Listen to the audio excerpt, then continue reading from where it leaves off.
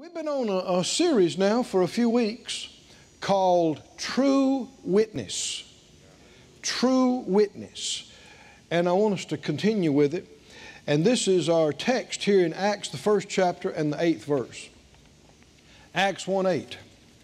It says, "But you shall receive power after that the Holy Ghost," ghost is an old English word for spirit, "after the Holy Spirit has come upon you, and you shall be witnesses unto me, both in Jerusalem and in all Judea and in Samaria and unto the uttermost part of the earth." You'll receive power after the Holy Spirit's come upon you. And this power is to what effect? To what end? Witness. You'll be witnesses. Witnesses unto me. Now, the Living Bible says, when the Holy Spirit has come upon you, you'll receive power to testify about me with great effect. Well, that's what a witness does, is testify. Amen. That's right. And who are you testifying about? Jesus. And are you testifying just empty, powerless words? No, with great effect. Right? You'll receive power, and by the power of the Holy Spirit, your testimony will have great effect. Great effect. In fact, I don't know if you knew it or not, we've gotten into this already. The devil is afraid of your testimony. Amen. It's the truth. It's the truth. You are a serious threat. Your testimony is a serious threat to the power of darkness covering the earth. Because darkness cannot overcome light. When light comes out and people see light and people hear light, if they'll believe it and they'll receive it, all the darkness, all the devils in hell can't keep them from getting saved, can't keep them from getting free. And so the enemy's, one of his main priorities is covering up the truth, silencing the witness, silencing the message. But he just can't do it. Because greater is he that's in us than he that's in the world. Say it out loud and know it's true. My testimony, my witness is powerful in the earth. It's powerful. Is that in line with this scripture? Yes. You'll receive power after the Holy Spirit's come upon you. Power to testify about me with great effect. The Wuest translation puts it like this.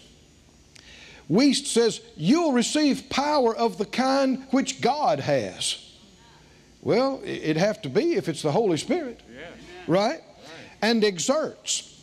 After the Holy Spirit has come upon you, and you shall be those who testify of what they have seen and experienced, my witnesses, both in Jerusalem and all Judea and Samaria to the end of the earth.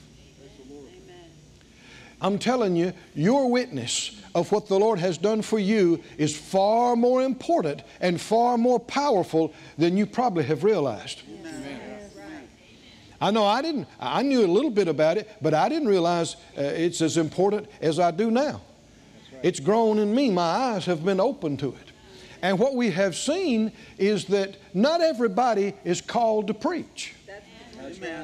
Not everybody is called to teach. In fact, James talks about that. Not many of you should be teachers. And 1 Corinthians talks about, are all prophets, are all apostles, are all... Well, the answer is no. No. In fact, percentage-wise, most of the body of Christ is not a preacher or a teacher. And not anointed to do that, not called to do that, not supposed to do that. And yet there's been this confusion that when people hear about witnessing, they think that means I'm supposed to go try to preach to somebody. And because of that, people, a lot of folks think, well, I don't know what to say. I don't know what verses to use. I'm not a preacher. And so they never even try. But then they feel bad because they feel like, well, I'm supposed to be witnessing.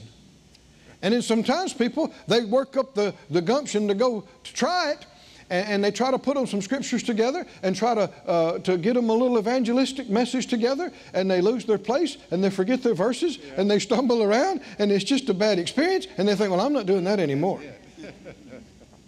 And the thing is, that's not what he said to do.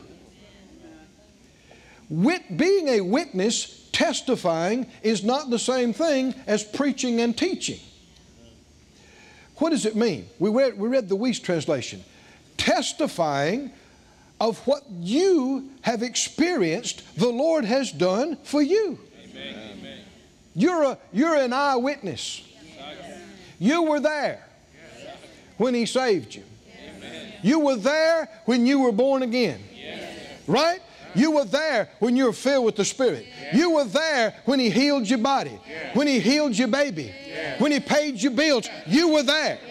And nobody can tell you it's not true. You were there. It happened to you.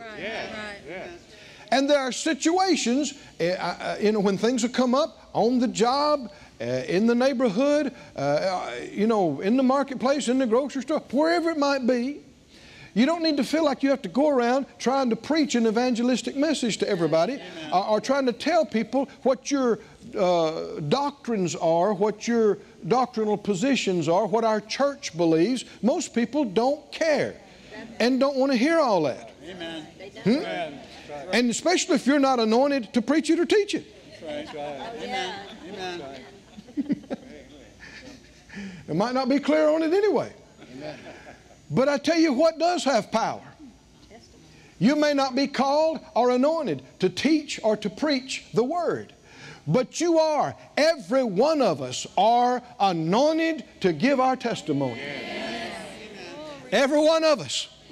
There will be times and situations where the Lord will prompt you. Tell them what I did for you.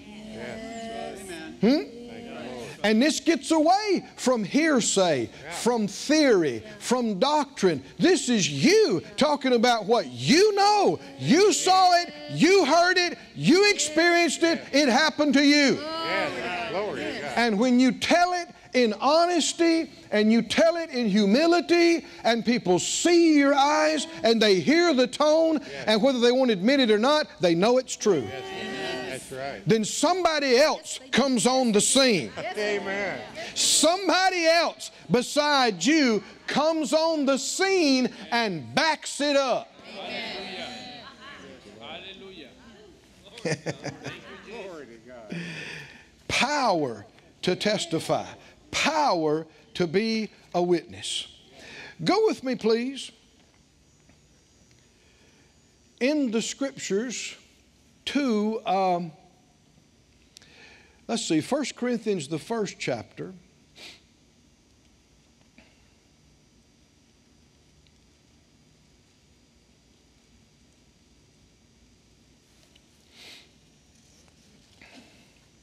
We've touched on this in previous messages, but I want us to review it just a little bit and then go further with it.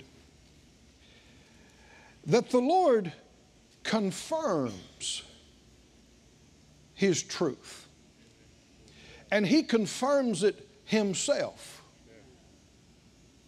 Did you know you are the light of the world? Amen. Jesus said so? Yes. You're here for just a little while, and you're in the world, but you're not of the dark world. Amen. You know, most of the world, I'm talking about people on the planet, most of the billions of people living on the planet right now are either dead or asleep spiritually.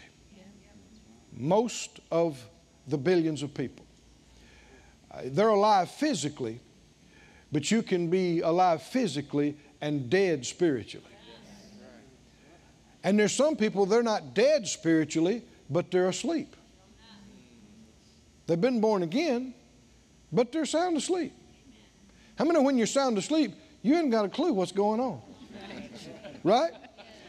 And you take a person that's in a deep, deep sleep and lay them beside a dead person, and especially from a distance. They look the same. You got the same things happening. Nothing. Right? You believe it's true? Most of the planet, most of the people on the planet are either spiritually dead or spiritually asleep. How do you get from being spiritually dead? You must be born again. Right? But not only do you need to be born again, you need to be awake.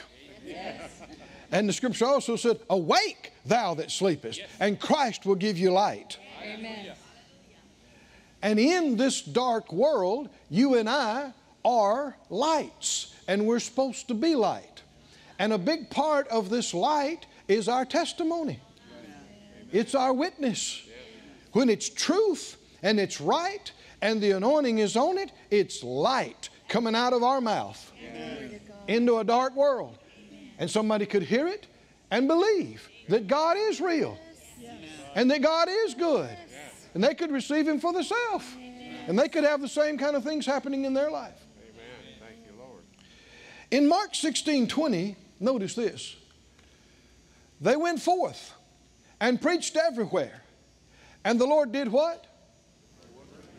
He worked with them. And did what? Confirming the word with signs following. This is the Lord's method of operation. When we say what He says, we say His words. And it really is His words. He comes with it and behind it and over it and confirms it. This is powerful. Then it gets bigger than me and you. Right? He confirms His word. In Hebrews 2, you don't have to turn there, but just listen to it. Hebrews 2 verse 3, Hebrews 2 and 3 talks about the great salvation which at the first began to be spoken by the Lord and was confirmed unto us by them that heard Him. Is God in the confirming business? Verse 4, God also doing what? Bearing them witness. How? With signs and wonders, with different miracles and gifts of the Holy Spirit according to His own will. All this was what? Confirmation. Confirmation, and God Himself bearing witness with what was said. The Holy Spirit is witness. The Bible said in 1 Corinthians 1:6 that I mentioned to you earlier. I'm going to read several verses, and if you can find them quick, okay. If not, just look up at the screen. But 1 Corinthians 1:6, he says, even as the testimony of Christ was confirmed in you.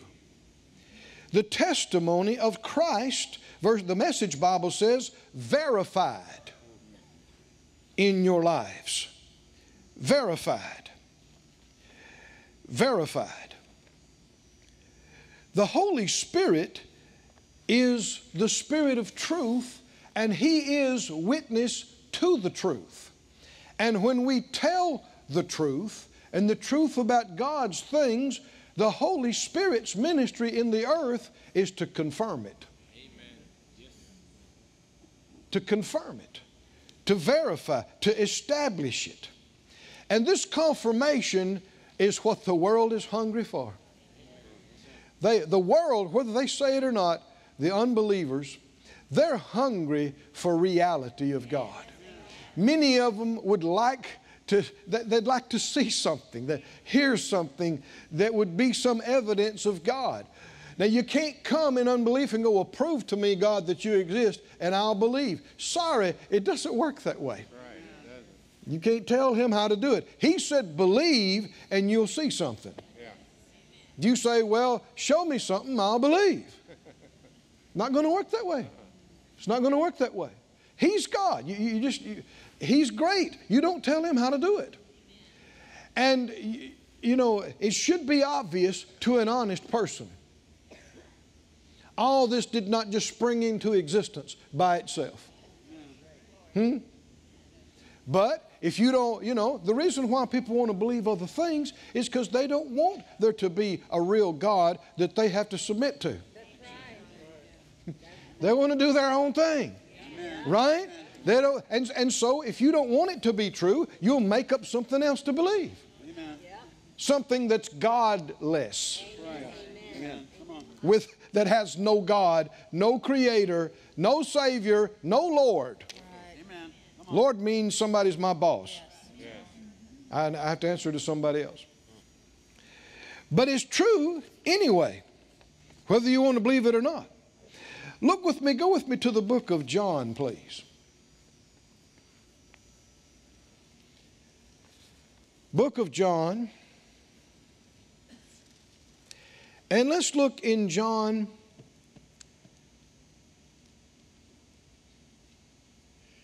8.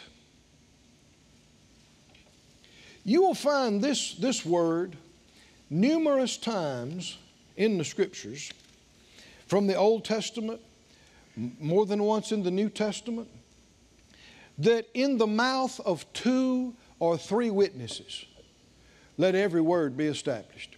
Anybody heard that before? It's several times in the Old Testament. It's several times in the New Testament.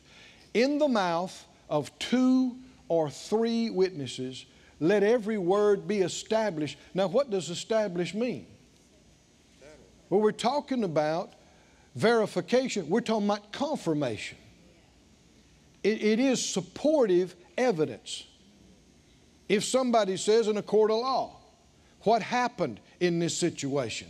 And somebody says, well, I was there. They're an eyewitness. What happened? I was there. I saw this, and this happened, and then this happened. Well, what'd be some of the best confirmation you could have? Somebody else was there, right? And so they testify. What happened? I was there, and that's right. This happened, and then this happened. And then you had another witness come, right? You were there too. I was there. What happened? Yeah, just what they said. This happened, and then this happened, just like this. Well, if anybody cares about the truth, and you've got multiple eyewitnesses that everybody knows, not liars and reliable, this thing ought to be settled. Right? We got multiple witnesses confirming the same truths. It should be established. In the mouth of 2 or 3 witnesses, let every word be established. Well, Jesus referred to this. Jesus referred to this in John 8. Are you there? In John 8, the leaders of the Jews, rulers of the Jews, were railing at Jesus. They said, you testify about yourself, so your testimony's not true.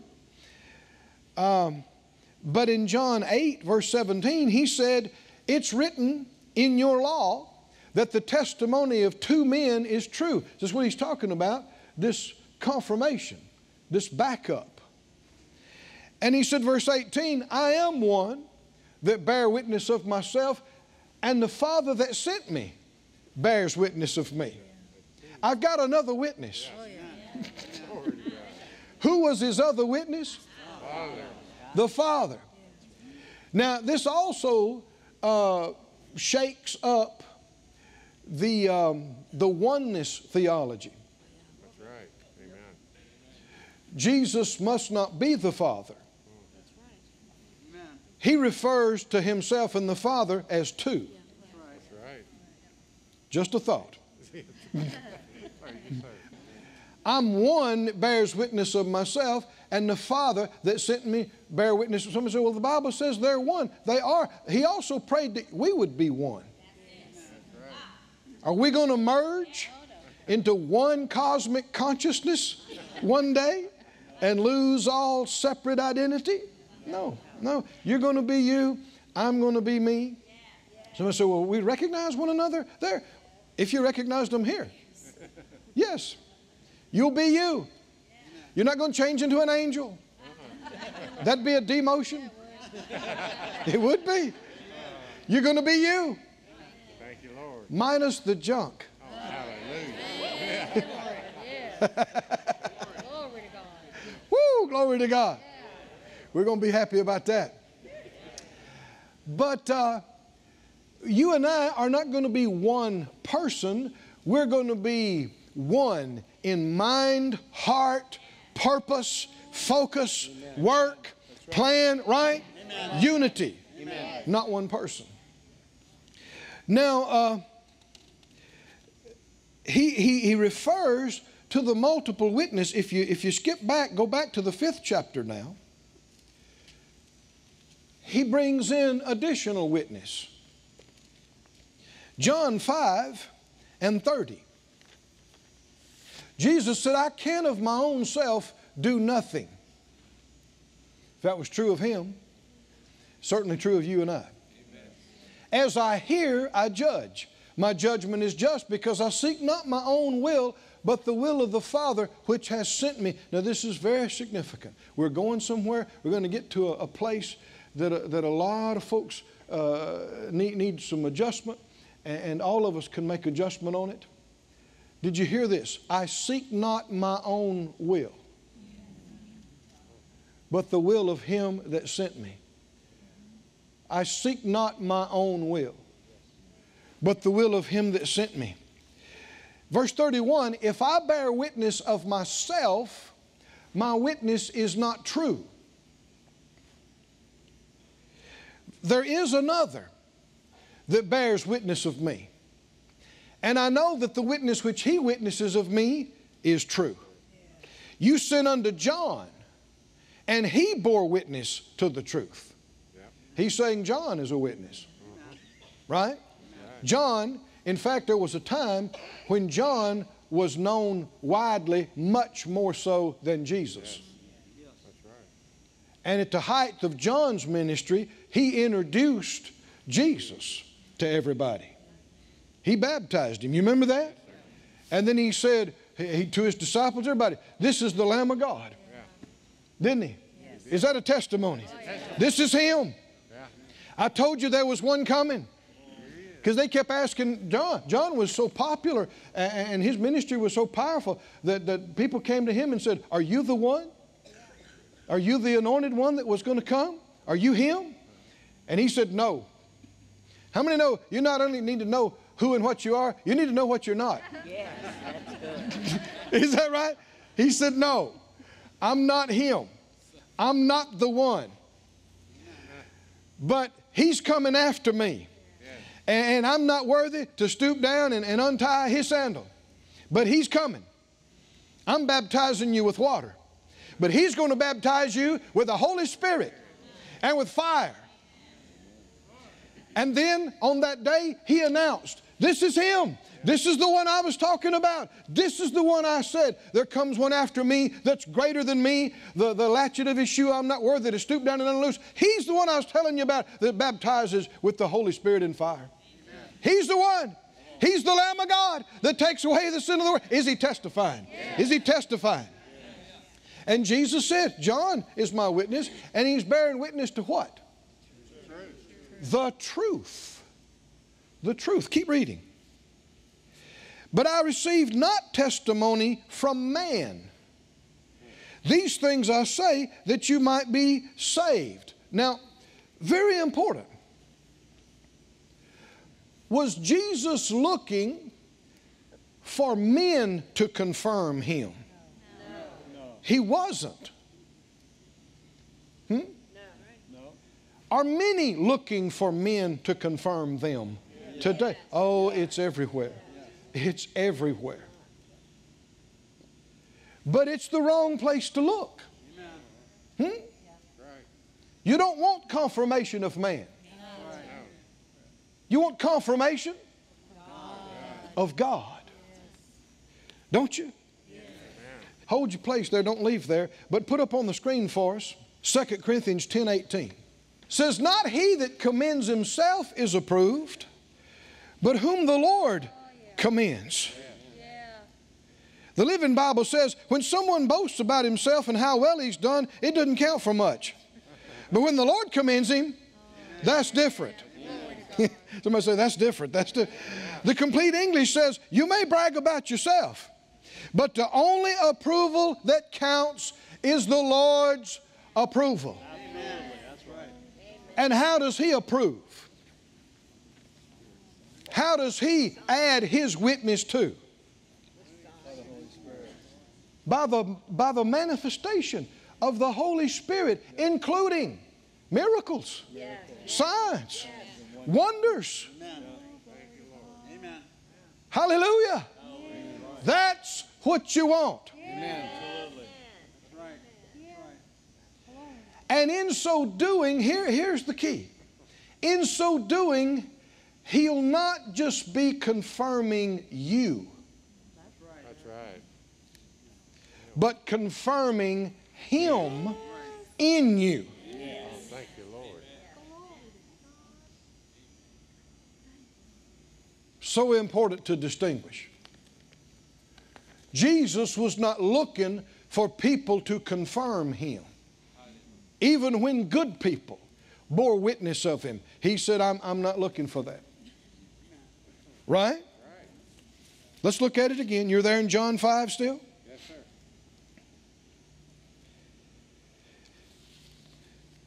You sent unto John, verse 33, he bore witness to the truth, but I received not testimony from man. These things I say that you might be saved. He said, I said that for your benefit. You think a lot of him. He testified about me. Do you remember that? That's right. But then he goes to say, but that's not what I'm going by. Amen. That's not my confirmation. That's right. Come on. He was a burning and a shining light, and you were willing for a season to rejoice in His light. Can you see the overlap of light and witness? Yes. Yes. What's he talking about? John was a burning and a shining light. Well, his witness. He boldly proclaimed. He didn't care who saw him, who heard. Right? He boldly proclaimed who the Lord was, what truth was, what right was. But verse 36, Jesus said, but I have greater witness than that of John. For the works which the Father has given me to finish, the same works that I do bear witness of me that the Father has sent me. Amen. Amen. The works are testifying. How many know healing testifies? When your needs are met, testifies. Is that right? When you're delivered and set free from bondages, habits, addictions, oppression, depression, that preaches. Just you showing up free and clean preaches. People can look at you clear-eyed. My Bible talks about the madman of Gadara. Man, what a mess he was in. Running through the cemetery naked, cutting himself. He was the first nudist goth.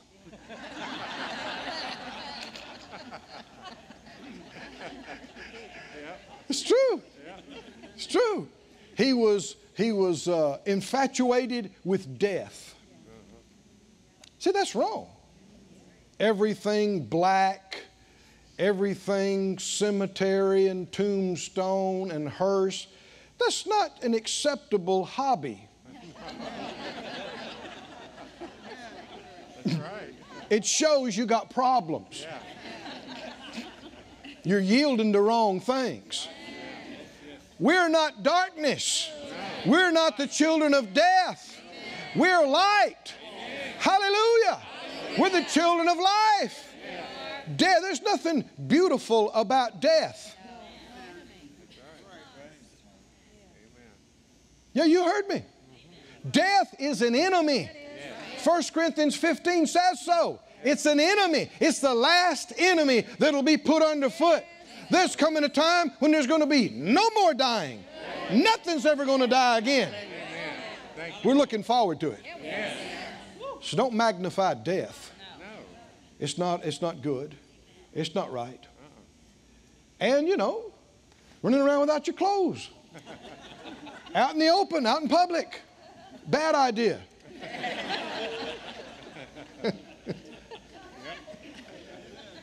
You don't support nudists' right to express their freedoms? Well, they're messed up. They need to get saved and get right. Put some clothes on. Come join us. You need to be more open-minded. No, they need to get free. It's either right or it's not. It's either truth or it's not. That's right. No. A lot of folks are contributing to problems in their children's life, their teenagers' life, but by acting like all these things are okay. Well, yeah, just express your... No, they're yielding to wrong spirits. And the further they go, the worse it's going to get. This is how people lose their minds. That's right. It's not okay. No. He did get set free. And when he did get set free, next time they saw him, he was clothed and in his right mind. Amen. And everybody in that whole area in several counties, when they saw the madman of Gadara sitting there clothed and in his right mind, that's preaching to everybody. Just him sitting there with some clothes on, able to hold an intelligent conversation with you, is preaching to everybody. And you couldn't blame him. He said, Lord, I'm going to travel with you now. I'm going to say, wherever you go, I'm going. And the Lord said, no. I want you to go back to your people. I want you to go back to your home folks. And I want you to tell them what great things the Lord has done for you and had compassion. What's he telling him? What's he telling him? Go be a witness. Go testify. And what's God planning on doing? He's planning on backing him up by the power of the Holy Spirit. When he tells what God has done for him, God's going to whisper to other people that's listening, and I'll do it for you too. I'll save you too. I'll set you free too. I'll heal you too. And if and when they believe it, here will come the Holy Spirit to manifest it, to bring it to pass. There's power in it. And it's all connected with giving you testimony.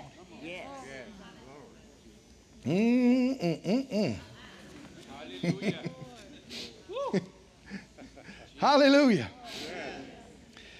Keep reading. Jesus said, I have greater witness than that of John. For the works which your Father has given me to finish, the same works that I do bear witness of me that the Father has sent me.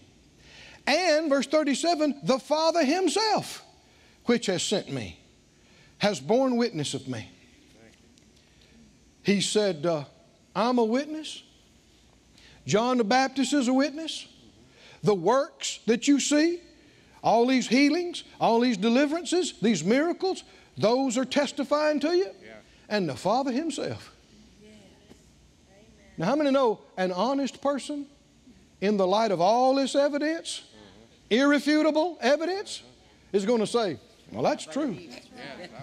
That's true. I'm not fighting it anymore. But see, a dishonest person doesn't care if it's true or not. That's right. They want to do what they want to do. And they want to believe something that'll support what they want to do. They don't care what's true or what's not. You got to love the truth more than what you want. And if the truth shows you up and corrects you and even makes you look bad, you need to say, so be it. Give me the truth. I will repent. I will change, but give me the truth. Amen. Do you love the truth? Yes. Say it out loud, I love the truth. I love the truth. Give me the truth. Give me the truth. No matter what. No matter what. Glory to God. Amen. Give me the truth. Glory to God. Now go with me, please, to the book of Acts. The book of Acts, the 2nd chapter. We see how the Spirit operates throughout this book of Acts. We see it in the ministry of Jesus, and we see it continue through the book of Acts. Now, the title that men gave to this book is the Acts of the Apostles. Men gave it this title, and it wasn't written in chapter and verse. The titles that you see up at the top of the page and for each chapter, don't assume those are inspired. Men put those in there. But the text itself, the letters, obviously is. I think you could better call it perhaps the Acts of the Holy Spirit through the church. But I don't know that it needs a title anyway. But that's what's going on, because it wasn't just apostles that you read about. You read about Philip the evangelist. Yeah. You read about Agabus the prophet. Yeah. You read about disciples that nothing was said about any ministerial call, but disciples that heard from the Lord and went and did something, and God showed up and manifested Himself. Yeah. Right? But it's the Holy Spirit manifesting Himself, but it's in connection with His people saying what He told them to say and testifying and witnessing of His reality, of His truth, of what He said to say and do. In Acts 22, He reminds them, He said, "You men of Israel, hear these words, Jesus of Nazareth, a man approved of God among you by miracles and wonders and signs, which God did by Him in the midst of you, as you yourselves also know." Now, we've made this statement, but I want to make it again. We don't do miracles by God. He does things by us. Big difference. Big difference. And He doesn't confirm us. He confirms Him in us, through us. Now, important to say, because many people are trying to get God to confirm what they decided to do.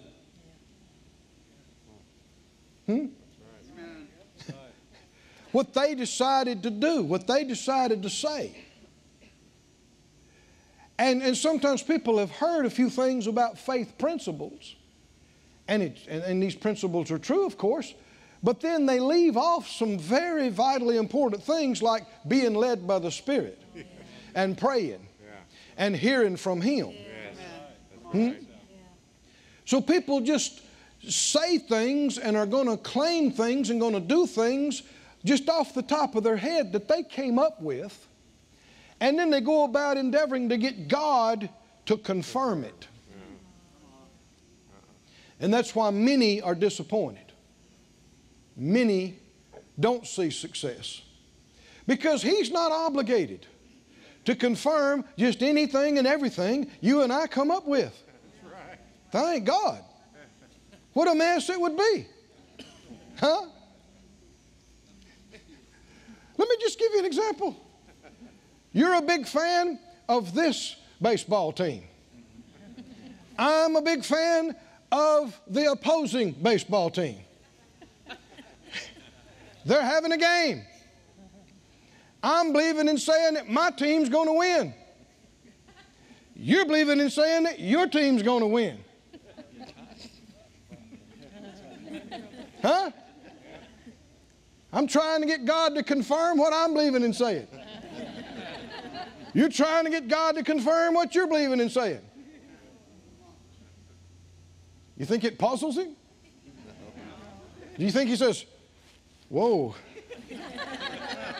they're both believing me. Which one do I confirm? I don't know. He's maybe a little bit stronger in faith today. I don't know. Now there he goes. He topped the list right then. Let's look at the faith meter.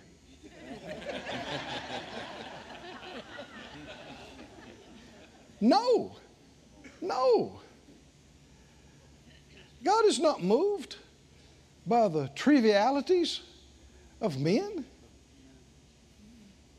No, with me or not. Yes. What did He say? See, Jesus said, I didn't come to do my own will.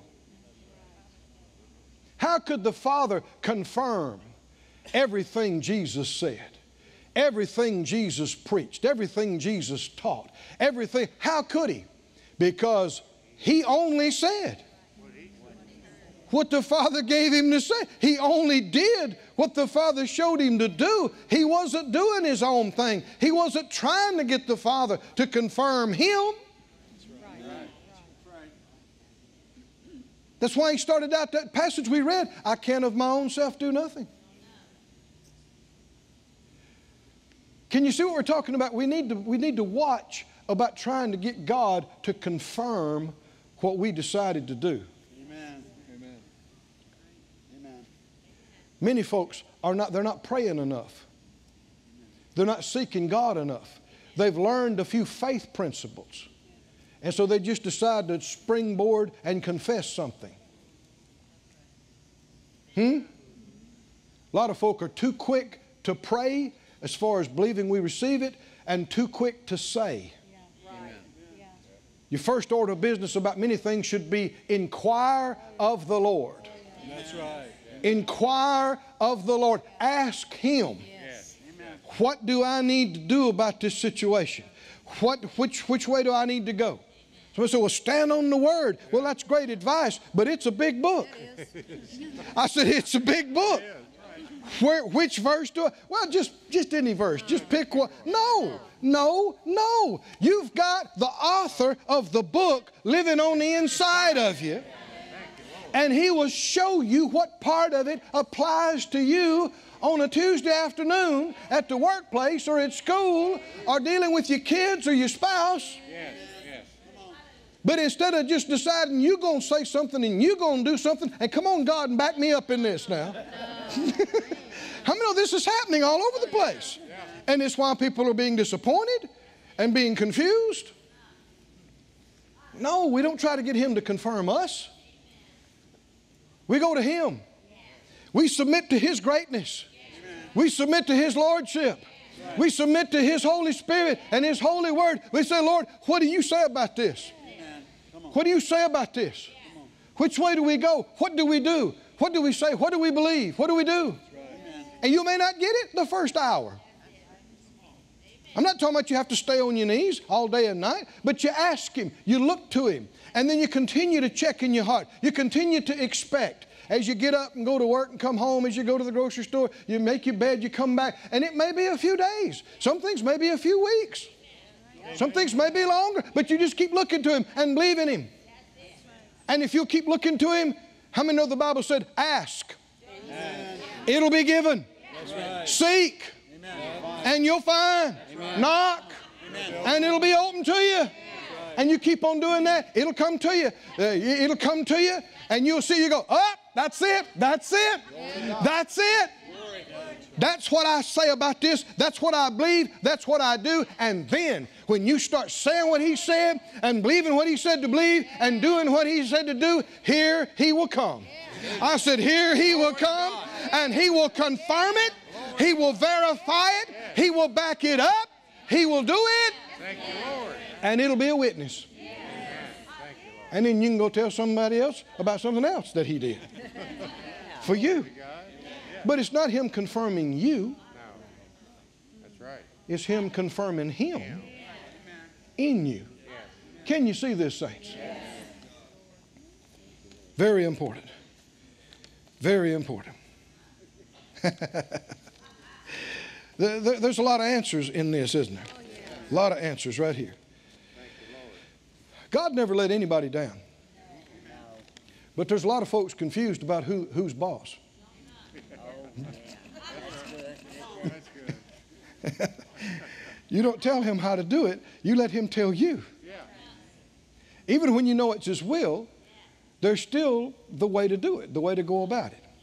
You know, David, King David, practiced this continuously. Have you ever read the scriptures about his life and his walk with the Lord? How many times it says he inquired of the Lord? That means he asked. You know, pride assumes. Humility asks. That's a good phrase right there. Pride assumes. Humility asks. Even when you think you know. Doesn't hurt to ask. And if He tells you what you thought you already knew, well, it's just confirmation. Yep. But, you know, numerous times when the enemy would come out against them, David would inquire of the Lord, shall I go up against him? And the Lord would answer him, go up against him, do it like this. And this happened repeatedly. And so after a while, you'd get to thinking, well, I know how to do this. There's the enemy. We've done this before. Just go do this, and this. And no, but every time he'd still inquire of the Lord. And a good thing he did, because this time he inquired of the Lord. The Lord said, no, don't go up against him. Go around behind the mulberry bushes and do this. Well, it's the same type of situation, but a different direction for this time Yes. to get the right result. You cannot substitute anything for hearing from God. We've got to hear from Him. You can't separate walking by faith and exercising faith from being led by the Spirit. We need Him every hour. We need Him every day and night, don't we? And when things come up, inquire of the Lord. Ask Him, Lord, what do I do on this? What do I do? How many know He always has the answer? He is the answer. Can you say glory to God? Go with me, you're in the book of Acts. Go with me on over to the 10th chapter. The 10th chapter of Acts. Before we get into this, I'm going to read to you 1 John 5:5. You don't have to turn there. You stay there in Acts. 1 John 5:5. Who is he that overcomes the world? But he that believes that Jesus is the Son of God. Do you believe that? Then you are a world overcomer.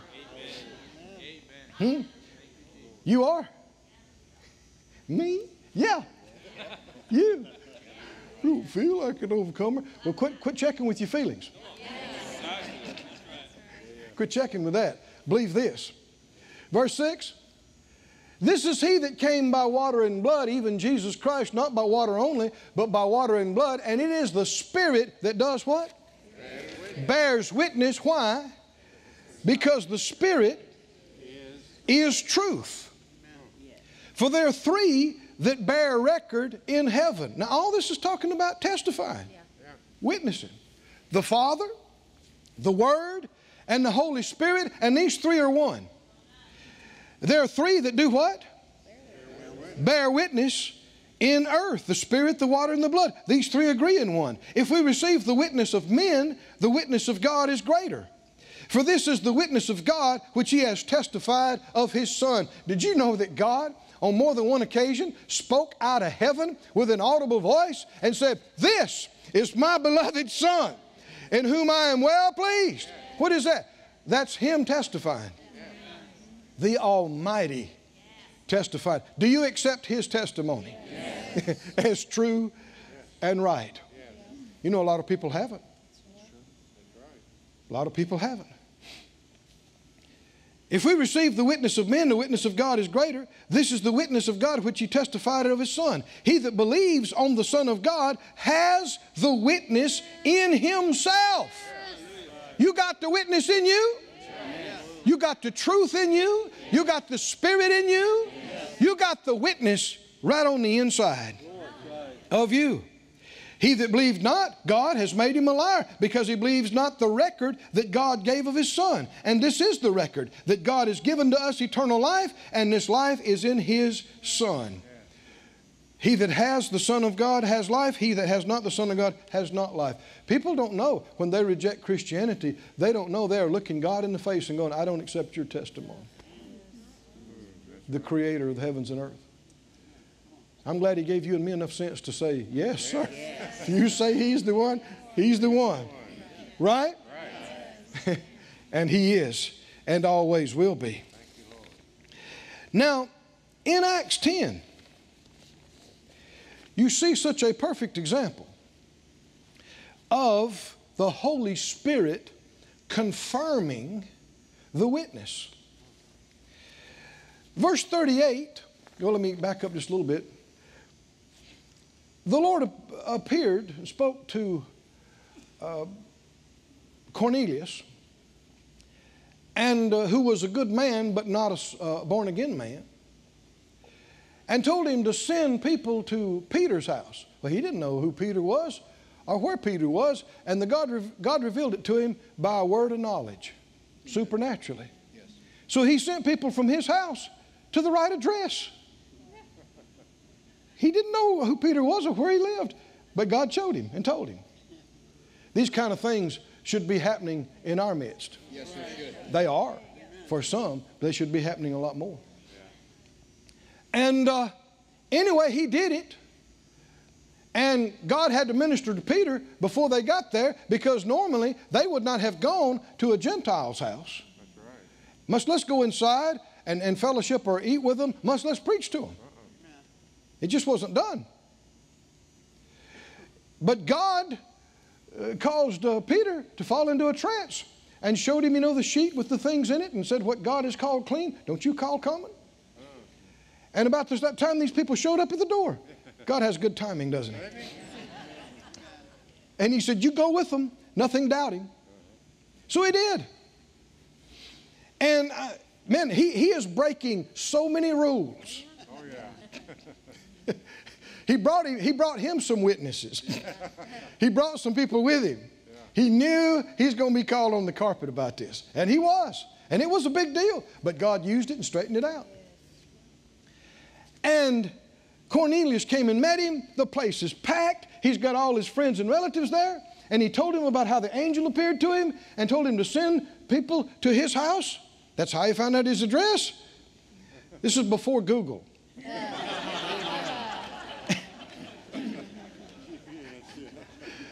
Let me give you a little blip here.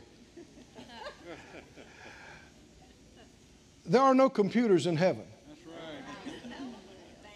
A computer to God, even, the greatest mainframes of our day would be like an ox cart to God. He'd have no use for such a primitive thing, including the internet. He doesn't require that. He's beyond that.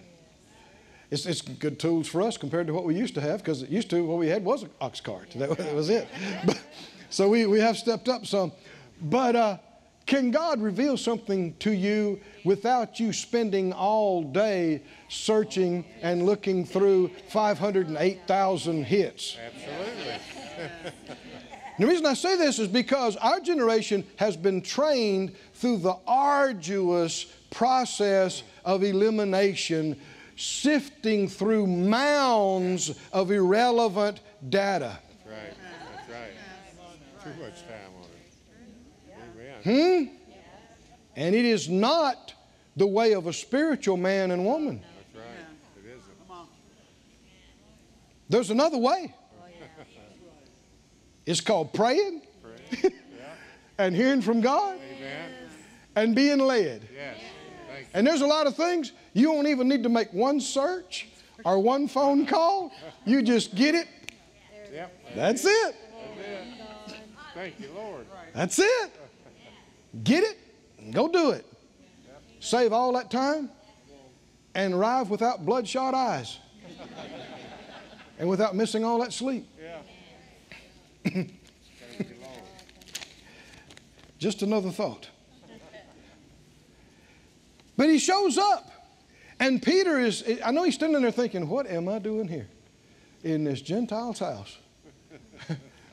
And the man came and said, so we are all here to hear what God would tell us through you. And it hit him. They expect me to preach. Right here. Right now. Because they're all sitting there. Floor is yours. And he starts off here in Acts 10. Was it verse 36? Back up just a little bit. Let me find my place here. He said the word. First of all, he said he had, discerned that God was no respecter of persons. But he said, if you've heard the word that God sent to Israel, preaching peace by Jesus Christ, He's Lord of all. Hallelujah. Don't you like that phrase? He's Lord of all.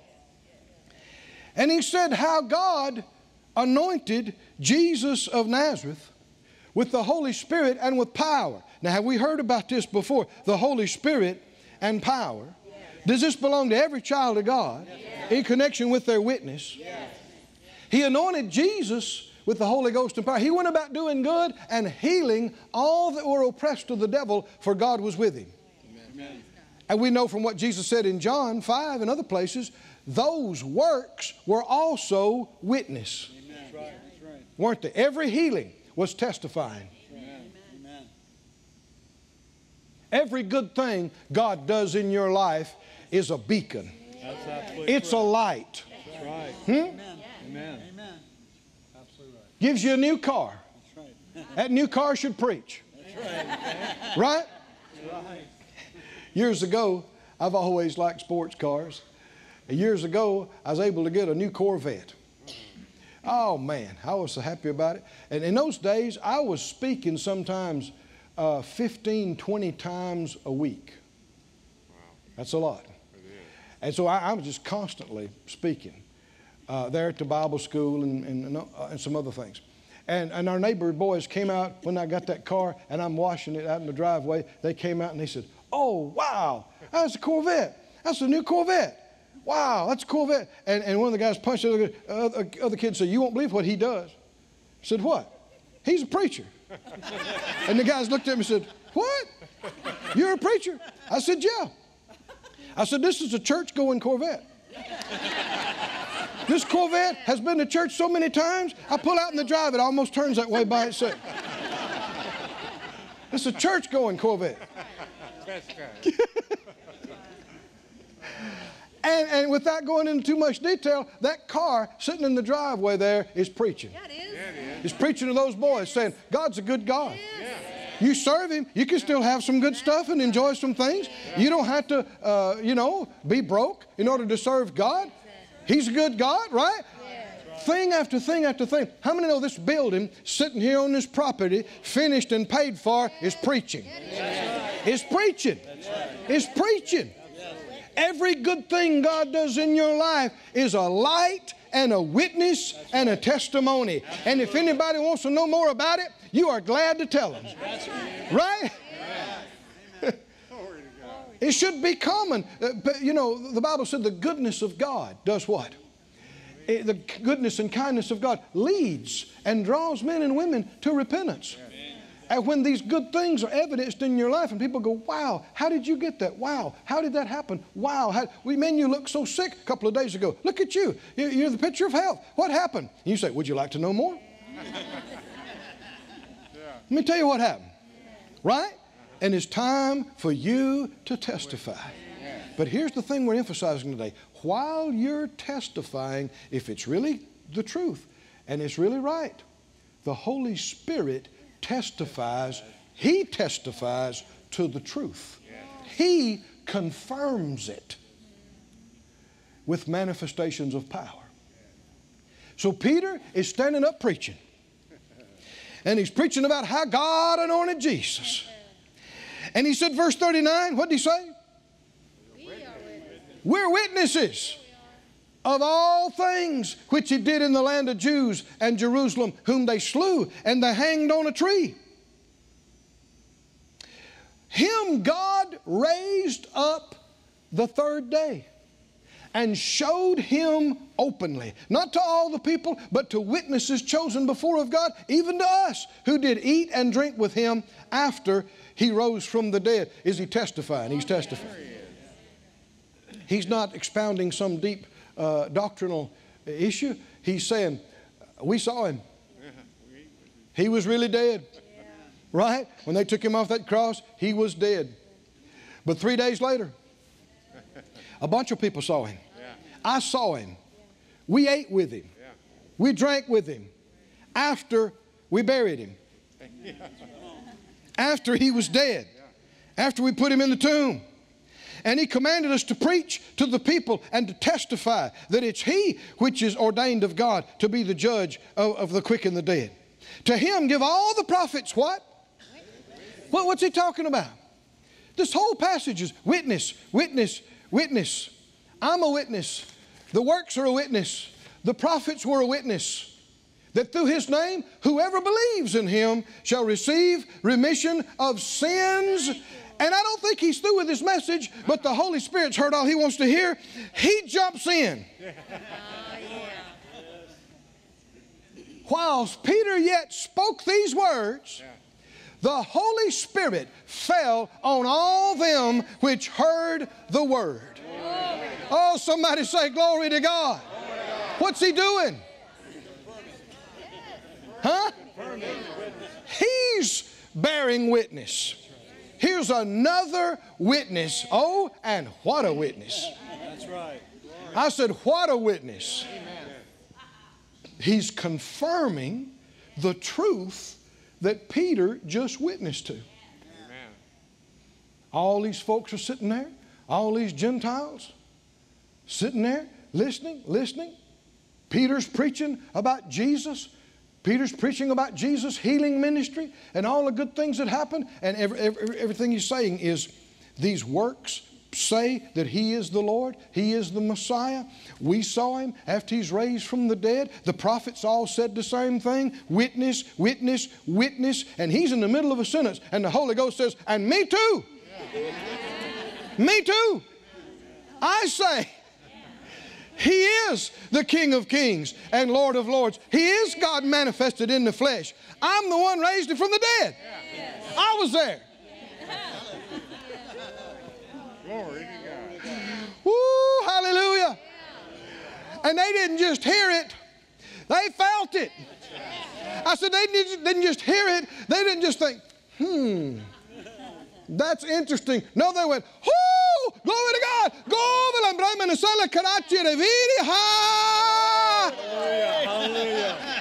Yeah, that's right. Absolutely. Didn't it? That's right. The whole place. The whole place. It happens in different ways, in different measures, in different manifestations. Not always the same way. But every time we're prompted to speak the truth and give our testimony, you need to be checking over your shoulder. Right? You may get interrupted. Huh? And when you get through speaking and talking about it, then expect Him to confirm it. Whether you see it all or whether you don't, expect Him to confirm it. Sometimes it could be 3 days later while they're laying in their bed thinking about what you said to them. Spirit of God can just come right in there, manifest to them. It can be in any number of things. It can be riding down the road in their car and it just move on their heart and they think, man, you know that's true. What they said's got to be true. It's got to be true. And they open up their heart and they pray a prayer. Here comes the Holy Spirit. Gets in the car with them. Gets in the chair with them. Right? Gets in the bed with them. Gets in the house with them. And confirms the Word with signs following. Can you say amen? I believe it. Stand on your feet, everybody.